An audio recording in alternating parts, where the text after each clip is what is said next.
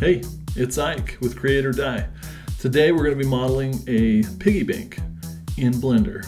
We're using box modeling techniques, going to push and pull on some points and some edges, all while staying in mirror mode, because why model both sides of the model if you only have to model one, right? It's a very symmetrical item, a piggy bank.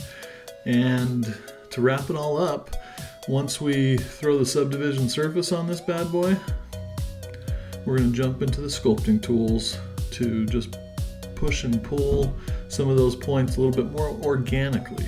So if this is new to you, check it out. You may want to watch it a couple of times so that it sticks, because we're planning on moving kind of quick for my more intermediate to advanced viewers. Let's go do it. Inside of Blender, we're going to start with a cube. So grab that cube, go ahead and split the cube, and then add a mirror modifier to that bad boy. Now we're only working on one side. So continue to split the cube, Command R, and then move edges around to give it a general shape. You know, we're trying to fill out what it is that we're building here. Using the extrude tool to add detail to the face, or pushing and pulling of points. We're going to continue to add some detail into the snout, slicing some new geometry at this point with the knife tool, one of the best tools in Blender.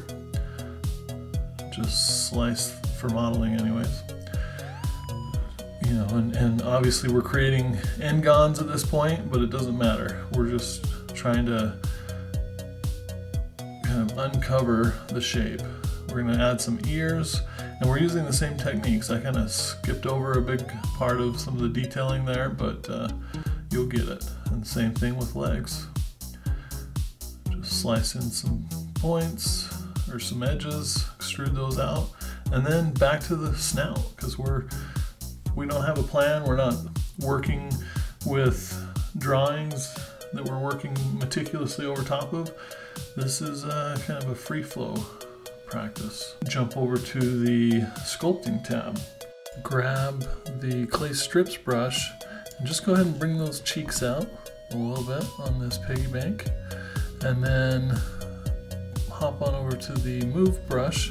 We're going to want to sweep those ears forward. Alright, making the move brush really large, you can start to pull at the tops and the sides of the piggy bank to better shape it. And don't be afraid to use smooth brush by holding down shift to smooth out those areas. Jump back over to the snout. You're going to want to use your sharp draw brush or draw sharp brush to sharpen up the details in the snout. Finally, we're going to add the eyes with a cylinder. So while in edit mode, hit Shift A, and then go ahead and scale that, move the points around as needed to get some nice oval shaped eyes. So I hope you found this valuable and that you're feeling that much more confident with your modeling skills inside of Blender. If you found this valuable, please don't forget to like and subscribe to this channel. Thanks a lot.